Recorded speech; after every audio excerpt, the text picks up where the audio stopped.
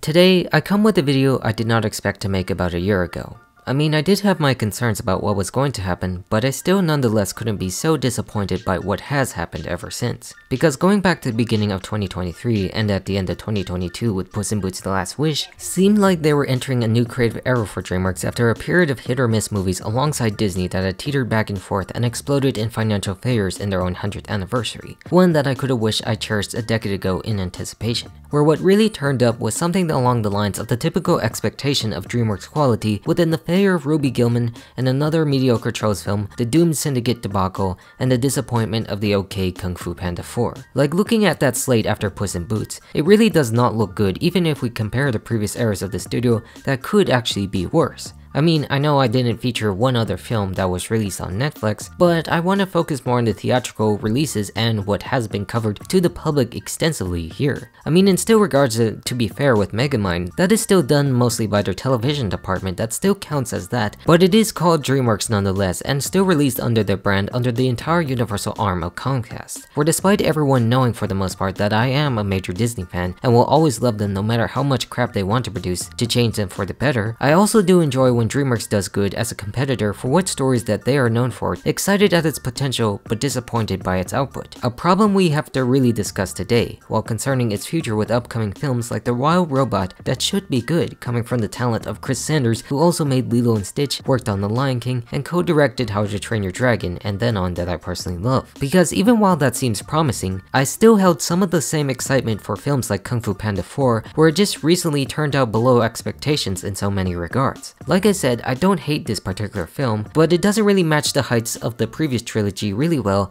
and is in fact the worst Kung Fu Panda film to date by so far. That it adds less from the rest and misunderstands the impact it had as a franchise from the start, even if it can be good enough with family, but nothing more than that. Where we have to go back to the beginning to show this problem. Where you look at the slate before 2022 with films like Bad Guys, it really wasn't the greatest for that studio at all, as for the most case during the pandemic era. I mean, for the most part, the films were just sequels like the recent films released before 2020 like Trolls and Boss Baby, and others that came along the way like Spirit Untamed, which sadly became an unnecessary sequel that performed badly at the box office both critically and financially. Where it just wasn't great decisions for the studio regardless, where I really forgot some of them even existed until I decided to make videos surrounding them just this last year. They just weren't very good films at all and only were being watched at home by the time it was released. Except of course maybe The Croods that was pretty decent on its own for a sequel. But regardless of that, for what most people knew about DreamWorks at the time, it was just generally something that was negative in reception, like people didn't care, doing properties that some of us do regard as their worst to date, with a few years after their original predecessors came out in between a few other films like How to Train Your Dragon's final sequel and the Abominable film that was co-produced by their Pearl studio. So when films like The Bad Guys actually came out in 2022, things started to change in perception to become more positive once again, having a movie that's based on a style of animation similar to the Spider-Verse in some way, where they actually stated it was based on that, including having its composer in Daniel Pemberton. It was a breath of fresh air at the time, even though it wasn't just quite a huge yet. A modest success with a style that was being adopted by others like Sony and now DreamWorks, within their next production being Puss in Boots: The Last Wish. A film that of course needs no introduction. And this is a film that started the grand new hope for the studio, for something that didn't open big at the time since Avatar also came out, but constantly rode throughout the entire weeks, where the film was just absolutely tremendous and word of mouth spread throughout to see this movie that was really worth the hype. I mean, I don't think I need to tell you the whole story since we've covered it so many times in the past, but just highlighting the main points of how this was the combination of great animation, great story, great music, and great characters that made this film work so well, similar to the past with other films like Shrek 2 in DreamWorks' golden age. Looking back upon it 2 years now, I still believe that this film was just that good, being one of the few that is way better than their own predecessors that had such a strong resonating message. Where it also came at a time that Disney and Pixar wasn't doing too hot with their own grand return to theaters, with both Lightyear and Strange World being complete box office bombs back in 2022, where they just weren't good enough anymore despite its own recent streaming success with other films like Encanto and Turning Red in some way. A studio that was just in the midst of change with executives in a scramble to fix before the big century was going to happen, which wasn't looking too good at all, where many people online just turned to that opinion, pushing for the next big release by the same time frame with the rise of the familiar age-old argument of Disney versus DreamWorks, that of course has happened since their very birth. birth, formed by the man who used to work for the former company and spearheaded the rise of the Disney Renaissance in some way. Where it did make sense to why it had to be revived at the time, since such a film like that included things that Disney would not do at all, like villains, where it wasn't just one, but also 3 distinct villains in a single story, while the other just really didn't even do any at all for a couple years at that point. But also how things were just taken out of context for the history and forgotten memory of the inconsistency that they would harbor with another trailer for a film like Ruby Gillman would come out. One that showed, for most who had seen that trailer, were quick to compare it to the upcoming live-action remake of The Little Mermaid that was getting mixed reactions for the obvious reasons. For applying that logic, the first thing you would do is to compare this movie as a parody, striking at Disney with a redhead who is popular, who is also a mermaid who is actually bad, compared to the cracking teenager who is the main protagonist. A flip script that DreamWorks was known for to be good at, with mentioning Shrek and what Puss in Boots did with some of its characters that referenced that era of children's stories. Where the problem with this was the fact that this new movie was hyped on by some on the internet as the next big win in the eternal Disney versus DreamWorks argument of one studio making animated movies that people want to see versus the studio and the overall company making constant remakes and films that don't have good stories anymore, rather than short messages. And I'm not saying everyone was like this, because there were so many who were concerned about the film, where it just was the image to how it was portrayed during that season online, coming off of grand success of what was released in Puss in Boots. That was just too good of a movie that you just had to trust that this is the new era that they were going to take things, taking things seriously while the other studio was not doing so, and how others like myself were actually concerned that this film was going to be generic and not good as you probably thought it would be,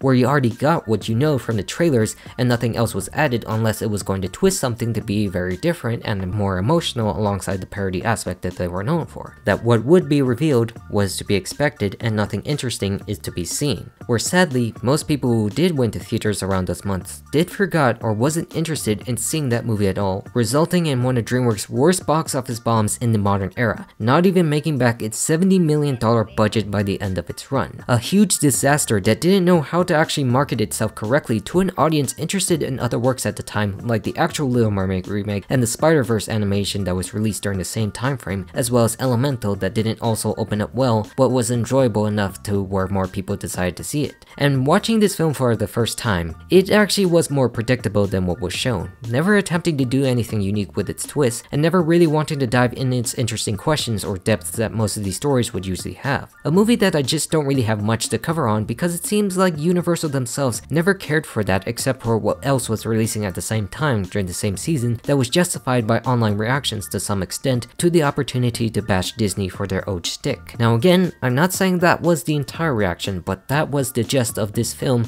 that was named Ruby Gillman Teenage Kraken, and what you see the hero and the villain should normally see, and how it did nothing else beyond those two concepts. But regardless of what happened with Ruby Gillman, and because most of us knew that DreamWorks was inconsistent as a studio, I think most of us still kept up hope for the future, as I've mentioned many times, because they had produced such great quality sequels in the past, mentioning just Puss in Boots from before alongside Shrek, How to Train Your Dragon, Kung Fu Panda, and so on, that these films are beloved today even as sequels, and honestly we should still expect good things to come from them. Where they would also go back to the typical schedule of films that weren't my cup of tea anymore, alongside the average by the book performance with a film like Trolls 3. Now I say this because I did not see it, nor did I plan to see it, because it didn't interest me and continued as a franchise I didn't think that was best to do, but still understood why they did it for the studio's usage of pop music. I have to be honest about this because I also understand many people already feel the same way, thinking that this is a decent watch for what Trolls is, not being the best that the studio could produce and the continuation of a familiar formula that most actually love. Needed of course after the earlier stint with Ruby Gillman and continued the sequel trend that they have done released before. Where of course the next major film would be Kung Fu Panda 4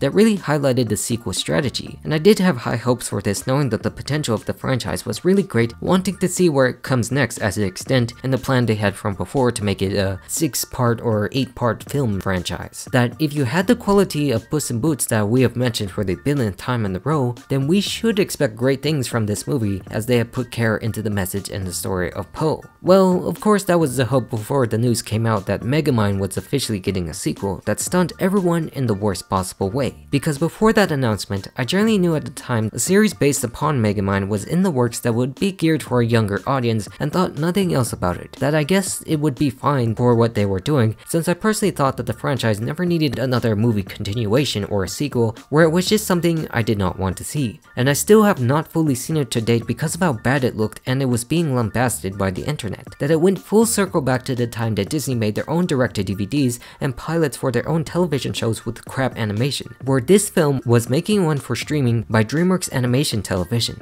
Where the reality is, with this regard, is the fact that it shouldn't apply to DreamWorks, just like how Disney Toon was different from Walt Disney Animation, but how it still has to be considered in this video for the major problems because of what was to expected in the reputation it has already built. That even if it has become a major cult classic that many of us actually enjoy, it was just too little too late to do so for a franchise that doesn't even need to continue to exist. Like, before such a news existed, the question just had to be asked, how do you actually continue something that had a great conclusive ending? What else can you do with Megamind after he discovered his true place in life other than a series? Well, the answer was to make it in fact a series, but also a movie that butchers plenty of things about the original in terms of its characters and its story. Like, this was the major reason I wanted to create this entire video, because it completely busted the narrative of the DreamWorks comeback that most of us believed at the start of last year, including myself as a major Disney fan. Because this doesn't just have anything in regards to what most people loved about Megamind at all. The villains don't work and the hero doesn't work at all in an aftermath that was meant to show he was his own individual, where a hero couldn't arise from just about anywhere. And how you don't have the same structure with the original cast not returning and the animation downgraded to extreme level, like a series only meant for preschoolers and no one else. All of which just doesn't make sense, since most people who have loved it are way older now compared to whom they actually want to target for in the series for the sake of adding content to their main streaming platform, which was the main purpose of its existence, to promote one of the endless crap streaming services like Peacock. Because I really can't think of anything else more limiting than doing something like that, especially for something as beloved as Megamind, as a property that does deserve better, which technically just meant to leave it as B and the Button of Doom completely alone. Because if you saw the ending of this thing, then you definitely know how that also butchers a lot of its character alone, and how it was only used because they needed the series to exist and nothing else. Nothing important to say, since we already need a familiar story to use in the modern sense of corporate media, where even while you had the returning writers,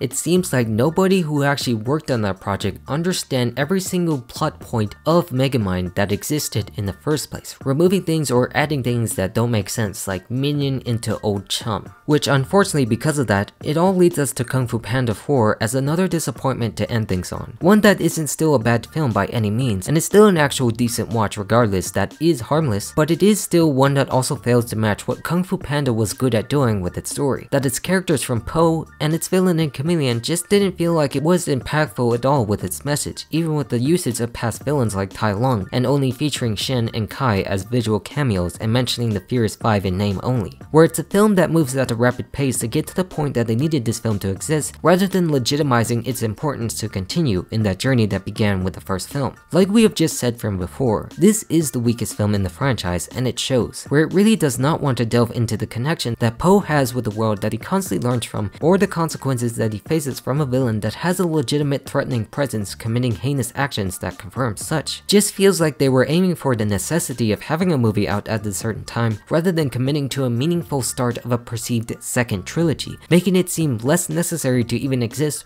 or add on to all. Where it confirms that the third film completed his entire arc in a way as a dragon warrior, and just haphazardly moving on to the next one, completing another journey similar to Oogway, which of course does have potential to explore in its output, but how it never felt like that even mattered at all, since it's performed at a rushed pace. These highlighted films, although consistent with the inconsistency that DreamWorks has been known for, point out a major problem that the studio has been dealing with in terms of their stories that is just hard to ignore at this point. That for every film they make that can be regarded as a masterpiece like Puss in Boots, comes an entire plethora of mediocre stinkers in between, with newer ones added for the newer services like Megamind becoming heaping piles of trash. Where we have entered this new era that is turning for the worse, with productions like that for their own sequels, that makes us worry about their original films that haven't quite done so well at the box office. I mean, this doesn't mean the end of things or that things can be forgotten, especially for those specific releases, but it just shows an overall lacking interest for such ideas that made us love them compared to the past, not really ending for the better. But regardless of me saying all this, we should still go in newer films with a positive open mind with their upcoming slate of films released to theaters, still expecting that they still have great quality within them, because they still do. Saying all of that because DreamWorks also did do things like quietly release a film on Netflix known as Orion and the Dark, which I wanted to separate in this video to talk more more on their familiar properties either being released in theaters or heavily covered to not tag it along since it was on Netflix compared to Universal's own Peacock and so forth, where sometimes we should and shouldn't expect this to continue if more should be seen by them,